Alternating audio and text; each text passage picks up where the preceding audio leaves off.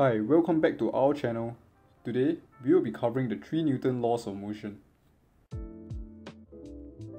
Newton's first law of motion states that an object will continue its state of rest or uniform motion in a straight line unless a resultant force acts on it.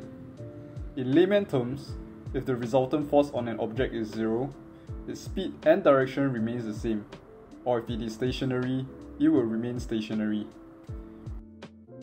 Let's look at an example. A parachutist is falling at constant terminal velocity. Let's draw the forces acting on the parachutist.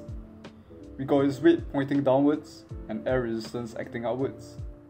Notice that the magnitude of both forces are equal, cancelling each other out. We can therefore conclude that net force on the parachutist is zero. And applying Newton's first law, the parachutist will continue his state of uniform motion in a straight line, which explains why he is falling at a constant terminal velocity. Next, we have Newton's second law of motion, which states that the resultant force on an object is the product of its mass and acceleration. I have to emphasize that the force that results in the acceleration of the object is the net force. The net result or resultant of all individual forces combined that were acting on the object. Another point to take note is that acceleration and force are vector quantities, with direction associated with them. And so, another property is that the direction of acceleration of the object follows the direction of the resultant force on the object. Let's try an example. Say we have a 4 kg steel ball at rest on this tabletop. The ball is being pushed towards the right with a force of 10 newtons, and there is a frictional force of 2 newtons acting against it. Find the acceleration of the ball. By Newton's second law, we know that the mass of the ball multiplied by its acceleration will give us the net force acting on the ball. So first, we will need to find the net force acting on the ball, which is 8 newtons to the right. With the value of this net force, and because we know the mass of the ball, the acceleration on the ball is simply 2 meters per second squared towards the right. Let's try a more challenging example. Here, we have a rocket of mass 100 kilograms accelerating upwards at 2 meters per second squared. It experiences 200 newtons of resistance. What is the force produced by its engine? The first step to every force question is to choose a direction convention, and in this case, we take upwards to be positive. Next, let's draw the free body diagram of all forces acting on the rocket. We have the force of the engine acting upwards, which we are tasked to find, the resistive force of 200 newtons acting downwards, and the weight of the rocket, which is given by 100 kilograms multiplied by the gravitational acceleration of 10 to give us 1000 newtons acting downwards. With this diagram, let's come up with the net force equation. The net force acting on the rocket is just the summation of all 3 forces, taking into account their direction.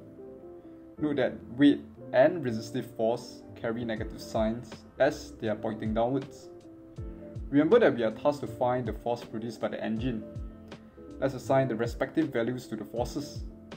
And we realize we still have to find the value of the net force. Remember Newton's second law of motion.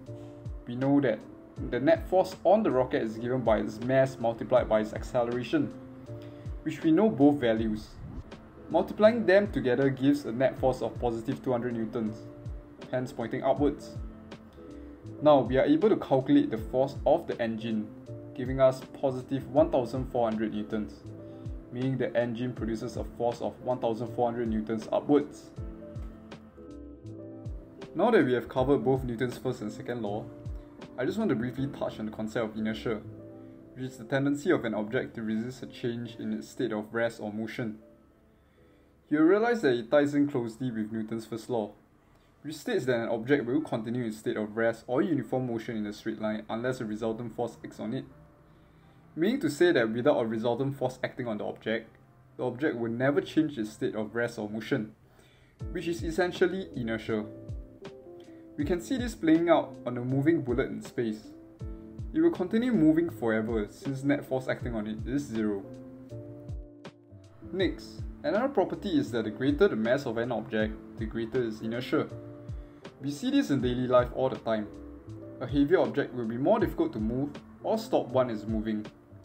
This ties in nicely with Newton's second law of motion, which states that the resultant force on an object is the product of its mass and acceleration. The higher the mass of an object, with the same amount of net force, will result in a smaller acceleration. And hence, it will be much more difficult to change the motion of a heavier object. Next up, Newton's third law of motion states that if body A exerts a force on body B will exert an equal and opposite force back on body A. In layman terms, if ball A exerts a force towards the right on ball B will also exert an equal and opposite force towards the left back on ball A. These two forces are called action-reaction forces. And note that both forces act on different balls. In this scenario, the car drives towards the ball and collides with it. The two arrows show the action-reaction forces. Action-reaction pairs have the following characteristics.